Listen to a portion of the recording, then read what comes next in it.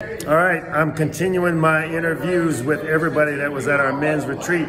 This is Taylor. He actually kind of led our retreat. Taylor, dude, thank you. First of all, you did a great job.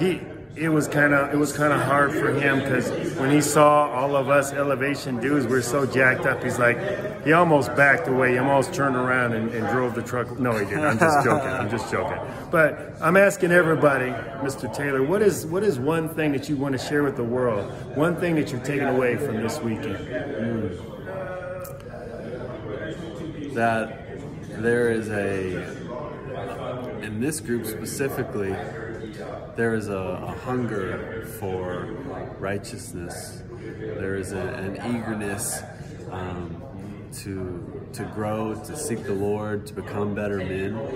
And that's what made it the best for me this whole weekend, was seeing just the desire and the willingness and the openness in every single man here.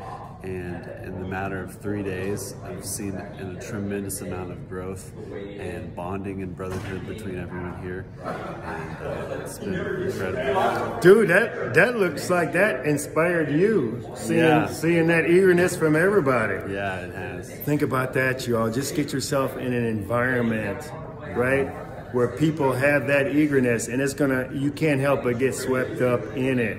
Even though you were leading it, it seems like you got a lot out of it as well. Yeah, every time. I'm here for me too. There you go, brother. Well, thank you so much. Yeah, you're welcome. All right.